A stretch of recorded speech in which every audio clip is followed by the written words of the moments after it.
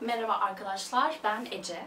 Ben Zeynep. Bugün size Melez Prens filmi ve kitapları arasındaki farklarla ilgili bir şeyler anlatacağız. Filmiyle kitabı arasında uçurum farkı olan en farklı bu. Açıkçası benim en sevmediğim film. Kitabını okuduğumda çok şaşırdım çünkü böyle beklemiyordum. Çok beğendiğim bir kitap oldu. Olaylar silsilesini de beğendim.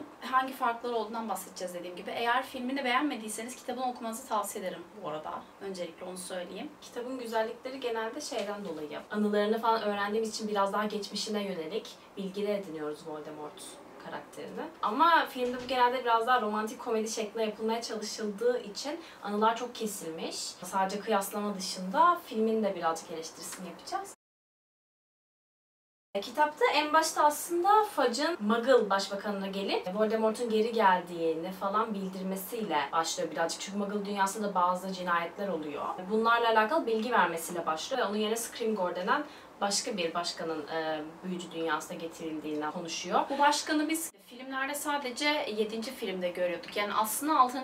kitapta geliyormuş. Aslında bu konuşma şey açısından çok güzel. Gerçekten Muggle dünyasının başbakanının da aslında büyücü dünyasıyla alakalı bilgi edindiğini bilmemiz açısından güzel. Normalde hep Harry'nin gözünden gibi anlatıldığı için orada Harry'nin gözü, hani Harry'nin hiç olmadığı bir ortam biraz daha tanrısal olduğu için hoşuma gitmişti. Bu gelmesinin sebebi hani Voldemort'un aslında onların dünyasını da etkileyeceğini düşünmesi. Bunu filmde böyle bir konuşma yapmamışlar. Onun yerine direkt ölüm yiyenlerin Muggle dünyasındaki ataklarını göstermişler. İşte köprü yıkılması falan gibi şeyleri. Muggle dünyasının karardığını göstermiş. Filmin başı kendisinden daha güzeldi. 5. filmin sonunu biliyoruz zaten. Yani aslında teknik olarak orada bitmiyordu. Son sahne o değildi ama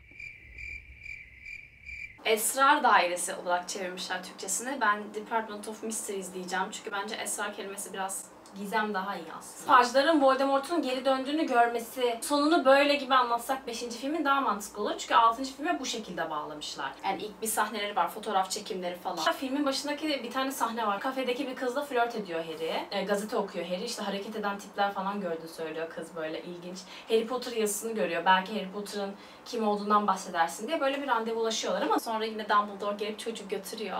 Aslında böyle normal dünyaya entegre olmak isteyip sonradan seçilmiş kişi ünvanının gençliğini yaşayamıyor yani. Yani o yükü hissedip ondan yine bir şekilde uzaklaştırıldığını görüyoruz. Kitapta direkt bu Dursley'lere geliyor Dumbledore. Harry'e bir mektup yollamış önceden gelip onu alacağına dair. Bir tane quote okuyacağım size. Dumbledore'un Dursley'lere söylediği bir şey. Sizden ricamı yerine getirmediniz. Harry'e hiçbir zaman oğlunuzmuş gibi davranmadınız. Sizden ihmal ve çoğunlukla gaddarlıktan başka bir şey görmedi. Bu konuda söylenebilecek iyi bir şey varsa o da en azından bu sayede Harry'nin aranızda oturan talihsiz çocuğa verdiğiniz korkunç zararın aynını görmekten kurtulduğudur. Diyor ki yani siz Dudley'nin çok üstüne düştünüz. Gösterdiğiniz ilginin güzel bir yere gideceğini düşündünüz ama teknik olarak ona zarar veren bir şey. Dumbledore'un bunu söylemesinin sebebi de bize reşit olma yaşı 17. Reşit olana kadar korumasının devam etmesi için en azından bir kez olsun daha bu eve geri gelmesini kabul etmenizi istiyorum diyor seneye için. Kitaptaki filmdeki bir fark da şu. Aslında kitapta trende görünmezlik peleriniyle bekliyor Harry Draco'ların konuşmalarını dinlemek için. Ondan sonra Draco siz gidin ben geleceğim diyor. Harry'nin dinlediğini farkında çünkü ve Petrificus Totalus yapıyor ve yani görünmezlik peleri çocuk doğuna kalınca alıyor pelerini. Çok mu zeki sanlı falan kendi deyip burnunu kırıp gidiyor. Filmde gelmişler ve Luna'ya fark ettirmişler. Garip bir gözlük takmışlar. Onun orada enerji falan buluyordu. Kitapta böyle değil. Kitapta Tonks var. Bir şey için Hogwarts'a geliyordu. O sırada da Hogwarts Express'e gelmiş. Aynen. Tonks mesela o çocuğu buluyor. Burnunu falan da düzelten o. Mesela Luna Harry arkadaşlığını biraz daha ön plana çıkarmaları açıkçası benim hoşuma gitmişti. Çünkü Luna böyle bir şey yapardı dedim. Tonks'a bence çok da gerek yoktu. Bence Luna olması daha iyi. Zaten okuldaki öğrencilerden birisi. Ya Tonks'u şey yapmışlar. Aslında Lupin'e aşıkmış da Lupin bununla beraber olmak istemiyormuş. Çünkü çocuklarının kurt adam olmasından falan korkuyormuş. En çok çıkartılan sahneler zaten genelde Voldemort'un geçmişi dedik. Düşünseline dökülen anı miktarı azaltılmış. İlk anılardan birisi Merop, Voldemort'un annesinin ismi. Bu bir Muggle adama aşık olmuş.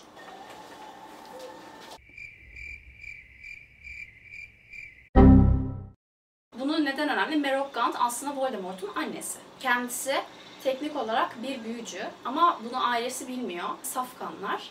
Bunda nasıl anlıyoruz? Onunla ilgili bir şeyler okumak istiyorum.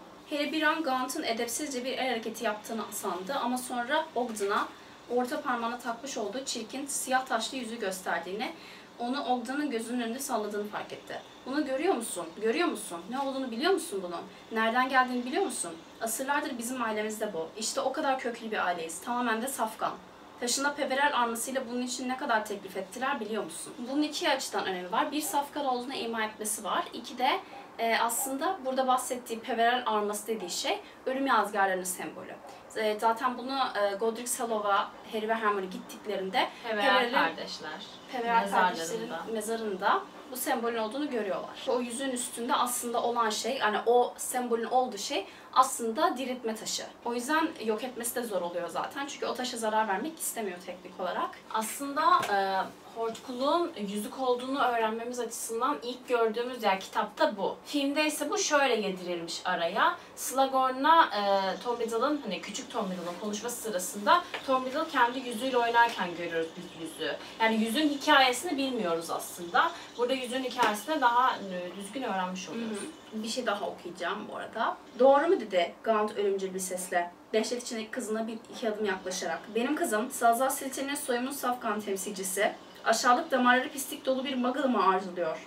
Şimdi bu neden önemli? Kızının da burada kofti olduğu düşünülüyor. Koftiler bu arada soyu büyücü olan ama kendisinde büyü yetenekleri olmayan kişileri deniyor. Filmlerde bu çok anlatılmadığı için ekstra açıklama yapmak istedim. Hatta Filch ve Mrs. Fig de koftilere örneklerdir ama bunları tabii filmlerde göstermemişler. Adam o yüzden de kızından nefret ediyor zaten. Adam çünkü soyunu devam ettirmek için çocukların hep büyücü olmasını istemiş. Merop, muggle olan adama karşı olan ilgisi var.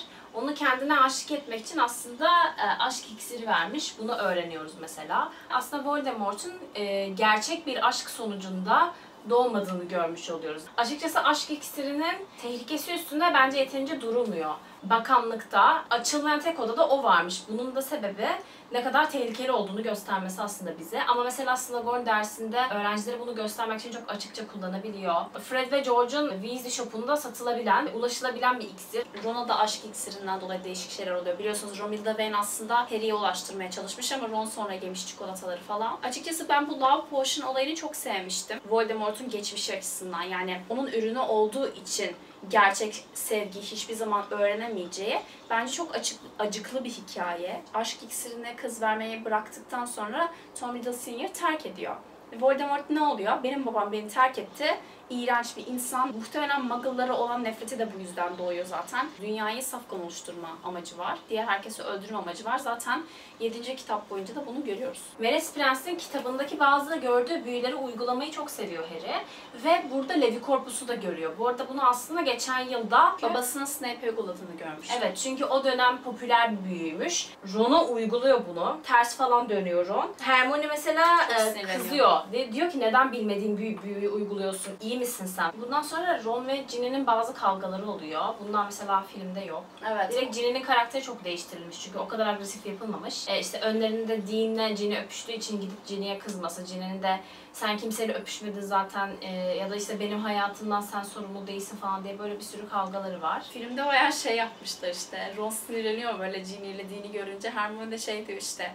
Ne yani ikimiz öpüşseydik Ginny'nin tepki vermesi ister miydin falan tarzı bir şey diyor. Ron da böyle mal gibi kalıyor ne az önce ne dedim. Ron'un da aslında Lavender'ı öpme motivasyonu biraz buradan geliyor. Filmde Quidditch'te kazanmış. Bir kızın ilgi göstermesi falan, orada öpüşmesi biraz daha onun yarattığı o duygu yoğunluğuyla olan bir şeymiş gibi duruyordu. Hermione bunu görünce Ron'un öpüştüğünü üzülüyor ve gidiyor ve filmde bu çok güzel yapılmış bence. Orada işte müzik vardı, arp vardı, kuşlar vardı. Ya Hermione'nin peşinden Harry gidiyor. Sonra bir classroom'da olduğunu görünce işte yanında şey yapıyordu falan. Sonra direkt Ron'la Lavender geliyor. İşte Hermione opugno yapıyor.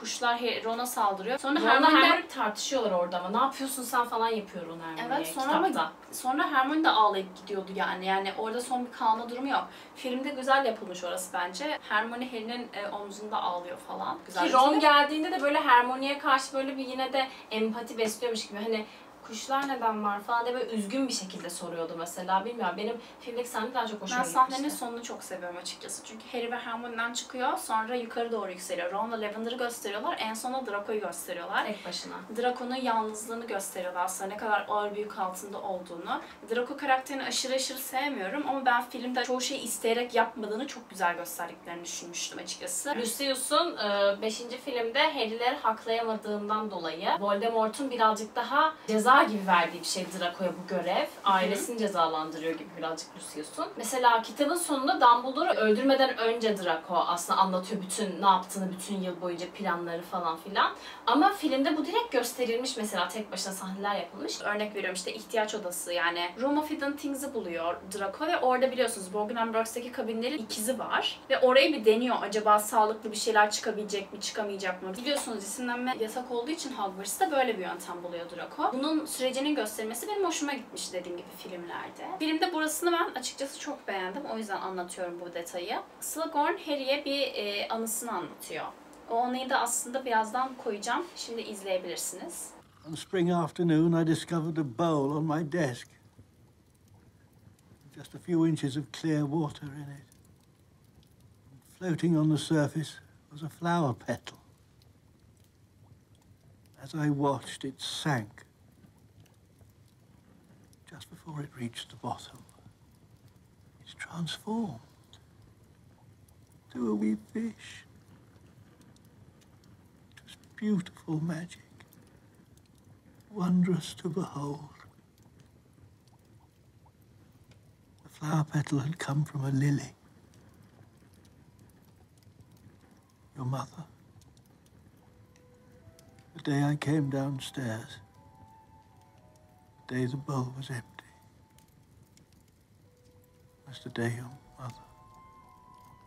Bu Lily ile olan hikayesi kitapta yok. Lily ile Slughorn'un ilişkisi açısından, tanıdığını göstermesi açısından ve sevdiği bir öğrencisi olduğunu Aslında orada birazcık zaafından yararlanarak da Harry, eğer işte bu anıyı vermezseniz anneme büyük bir saygısızlık yapmış olursunuz falan tarzı annem bir şey gibi diyor. cesur olun diyor. Bir başka şey olarak da özellikle hafızalar üstünden gideceğim. Slughorn vermiş Dumbledore'a bir hafıza ama biraz değiştirmiş şekilde vermiş. Demiş ki hani bir kelime soruyor Tom Riddle ama biz onu duyamıyoruz ne olduğunu. Slughorn da diyor ki işte sakın bir daha böyle bir şey sorma bana falan diye kovuyor odasından Tom Riddle'ı. Bu filmdeki versiyonu. Kitapta aslında hortkuluk kelimesini sorduğunu biliyoruz ama Slughorn açıklamıyor gibi göstermiş hafızasını. Kitap boyunca Harry aslında biliyor hortkuluk kelimesinin ne olduğunu. Filmde daha gizemli yapmışlar orayı. Hatta genel olarak Harry hortkulukların ne olduğunu da biliyor. Mesela Hufflepuff'un kupası olayından bahsedeceğim. Hufflepuff'un kupasını aslında biz bu kitapta öğreniyoruz, yani onun bir hortkuluk olduğunu, hatta hikayesini bile öğreniyoruz. Tom Riddle da bu arada normalde karanlık sanatlara karşı savunma öğretmeni olmak istiyor Hogwarts'ta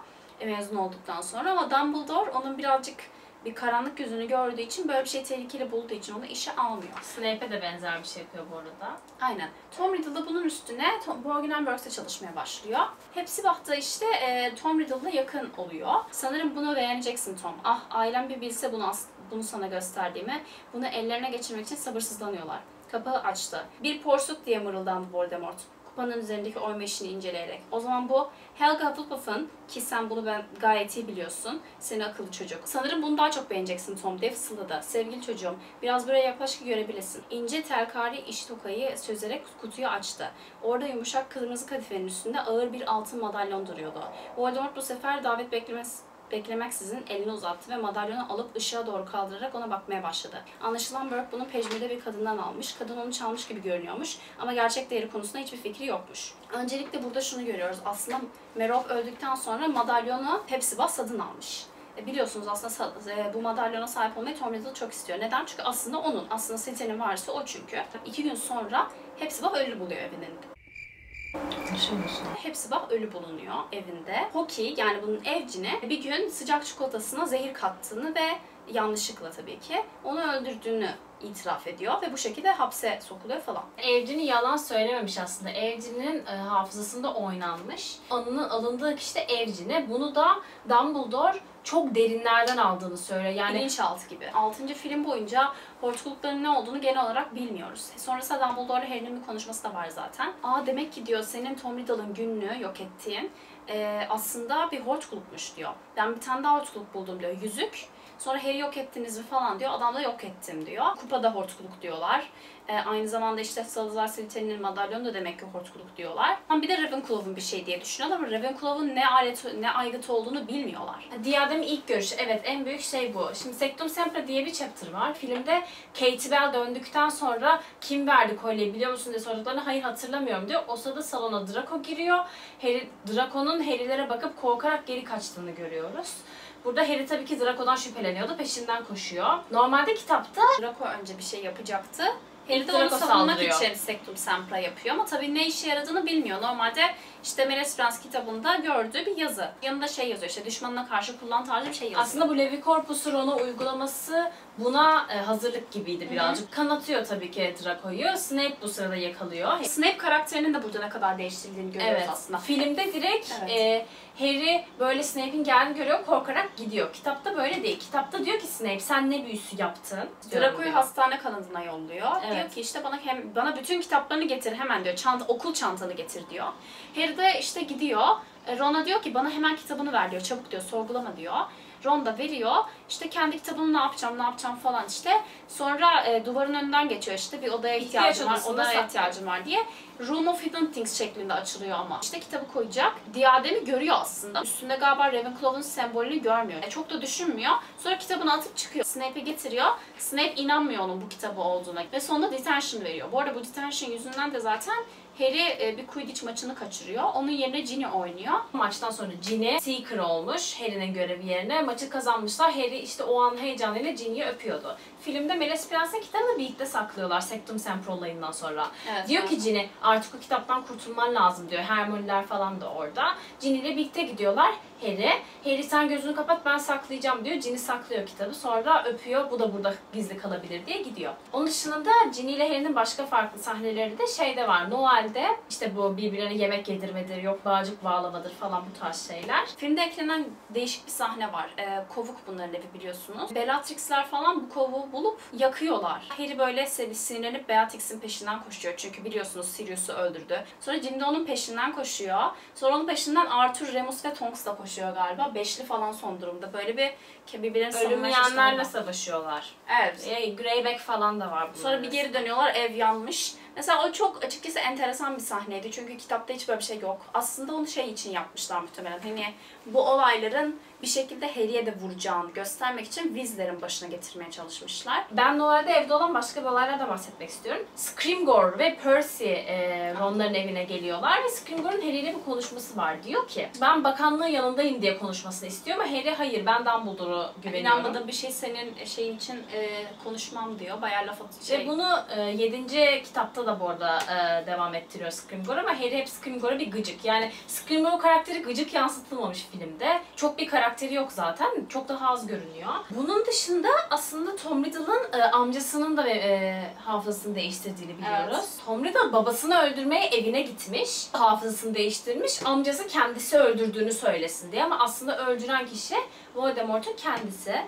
Bu arada bu cisimlenme testleri zamanları var. Harry zaten giremiyor çünkü Harry daha 17 yaşına girmedi. Harry ikisinden de küçük ay olarak. Hermione tabii ki perfect bir şekilde yaptığı için geçiyor. Bu önemli bir detay çünkü 7. film boyunca da zaten fark etmişsinizdir. Cisimlenmek için hep Hermione'ye ihtiyaç duyuyorlar. Bir de şöyle bir olay var. Trelawney ilk işe girdiği günü Harry'ye anlatıyor. Diyor ki işte Dumbledore benden çok etkilenmişti diyor. Bir kehanet sunmuştum ona diyor. Onun gerçekliği çok ilgisini çekmişti. O sırada ortamda Snape vardı tarzı bir şey diyor. Harry de burada böyle falan oluyor. Neyse sinirleniyor böyle. Trelawney'i salıyor sonra. Sonra Dumbledore'a gidiyor anlatıyor zaten. Onu okuyacak şimdi. Snape dedi çok yüksek bir sesle. Olan bu Snape. Voldemort'a kehaneti anlattı. Oydu. Kapının dışında dinleyen oydu. Trelawney söyledi bana. Nihayet bunu ne zaman öğrendin diye sordu. Az önce dedi Harry. Muazzam bir güçlükle haykırmasına engel oluyordu. Ve sonra birden kendini tutamadı. Ve siz onun burada ders vermesine izin verdiniz. O ise Voldemort'a annemle babamın peşine düşmesini söyledi. Harry dedi Dumbledore usulca lütfen beni dinle. Profesör Snape müthiş bir... Bana hataydı demeyin efendim. Kapıda dinliyordu. Lütfen bırak da bitireyim. Profesör Snape müthiş bir hata işledi. Profesör Trelawney'nin kehanetinin ilk bölümünü dinlediği o gece hala Voldemort'un hizmetindeydi. Doğal olarak koşup duyduklarını efendisine anlattı. Çünkü efendisini çok yakından ilgilendiriyordu bunlar. Ama o sırada Voldemort'un hangi çocuğun peşine düşeceğini bilmiyordu. Bilmesi de mümkün değildi. Sirius'tan nefret ettiği gibi babamdan da nefret ediyordu. Snape'in nefret ettiği insanlar nasıl da ölüyorlar genellikle fark etmedi profesör. Profesör Snape'in bizim tarafımızda olduğunuzdan nasıl emin olabilirsiniz? Sonunda eminim dedi. Severus Snape'e tam anlamıyla güveniyorum. Buradaki özellik şöyle. Şimdi o gün Snape'in kehaneti dinlediğini falan biz filmleri izlersek bilmiyoruz.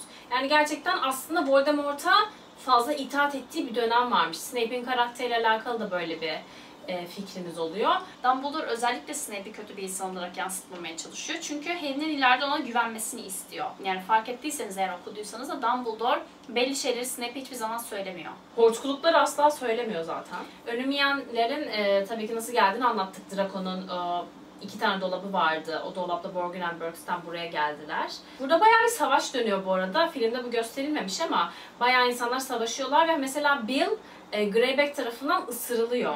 Ama tam dolunay olmadığı için galiba tam kurt adam olmuyor. Sadece biraz esintili. Kurt adam olup olmayacağını bilmiyorlar. Hogwarts'a geri geldi. Ginny onu kolundan tutarak götürüyor hastaneye. Önce McGonagall değil. Önce hastaneye götürüyor. Sonra McGonagall da orada. McGonagall Harry'yi çağırıyor. Seninle bir şey konuşmam gerekiyor diyor. Soruyor, siz bugün neye gittiniz? Neden yoktu Dumbledore diyor.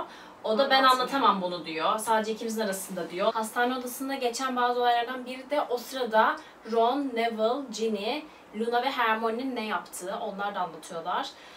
Aslında bu çapulcu haritasına bakarak Ronlar Draco'yu göremeyince ihtiyaç odasında olduğunu düşünüp oraya gitmişler. Neville ve Ginny ile Ron üçlü. Bunlar ihtiyaç odasında beklemişler ama kapı açılmamış. Luna ve Hermione de bu sırada Snape'in odasının önündelermiş. Bunu yapmaları sebebi Snape ve Draco'nun işbirliği yaptığını düşünüyorlar. Hermione ile de Luna Snape'in odasındayken Snape o sırada Flitwick'le konuşuyormuş. Sonra Snape çıktıktan sonra Flitwick kötü bir bayıldı, istiyorsanız gidin bakın falan demiş. Ve Hermione de bunu şey diye anlatıyor. O sırada büyük ihtimalle ölümleyenlere yardıma gitti. Ah neden aslında anlayamadım. onu sersemletti. Bizim de hani onu oyalanmamızı istedi onunla. Dumbledore'un cenazesi olayı var. Hergit iskemlelerin arasındaki boşlukta yavaş yavaş yürüyordu. Hayli sessizce ağlıyordu. Yüzü gözyaşlarıyla parlıyordu. Kollarında ise altın yıldızlarla bezeli mor kadifenin içinde Harry'nin Dumbledore'un bedeni olduğunu bildiği şey vardı. Bu sahneyi görünce Harry'nin gırtlağına bir yumruk tıkandı. O tuhaf müzik ve Dumbledore'un bedeninin bu kadar yakında olduğunu bilmenin verdiği his, günün bütün sıcaklığını bir anda emip götürmüş gibiydi. Ron bembeyazdı, şoke olmuş görünüyordu. Ginny'nin ve Hermione'nin gözyaşları oluk oluk kucaklarına akıyordu. Burada bir sürü böyle Dumbledore'un cenazesi geldi, Harry'nin aklında olanlardan geçiyor. İşte kafasında Dumbledore'la yaşadığı bazı şeyler falan geçiyor, duygulandığı sahneler var. Filmde bunun yerine konulan sahne ise Harry öncelikle Dumbledore'un yerde yatan bedeninin yanına gidiyor, elini onun kalbine koyuyor. Sonra McGonagall asasını yukarı kaldırıyor. Onunla birlikte bir sürü insan da, hepsi neredeyse asalarını kaldırıyorlar ve yukarıdaki karanlık işareti yok etmeye çalışıyorlar. Aslında bir süreliğine beyaz bir bulut silsilesi geliyor ama sonra tekrar karanlık bulut kaplıyor. Yani bu bence çok güzel bir sembol. Çünkü ne kadar zorlu bir yolculuk olacağını da sembolize ediyor. Ve yani. O kadar kolayca o karanlığı yenemeyeceklerini gösteriyor. Bu arada kitapta da Ron hortkuluk avına Harry ile gelmek istediğini söylüyor. Filmde Ron'u birazcık burada gereksizleştirmişler. Arkaya koymuşlar, direkt hiç konuşmuyor. Bizim kitapla film arasında en önemli bulduğumuz farklılıklar bunlardı. Özellikle Melez Prens'te yapmak istedik. Çünkü birbirinden en farklı olan kitap ve film bu ikisiydi. Filmini çok beğenmesek bile kitabını çok beğendik. Onu demek istedik. Okumanızı bütün kitapları yine de tavsiye ederiz. Film serisini çok seven insanlar olsanız bile. Çünkü ben de öyleydim. Ki ben küçükken kitapları okumuştum bu arada ama hiç hatırlamıyordum. Yani hepsi silinmiş kafamdan. Doğru düzgün bir kafayla okumak istedim. Dediğim gibi okumanızı öneririm. Bizi dinlediğiniz için teşekkür ederiz. Teşekkürler. Sonraki videolarda görüşürüz herhalde. Birkaç video daha çekmeyi düşünüyorum çünkü. Zeynep'ciğim herhalde Ben de eşlik edeceğim olabildiğince. İkili çekme ihtimalimiz yüksek yani. O zaman... Hey, she's only interested in you because she thinks you're the chosen one. But I am the chosen one. Okay, sorry. Kidding.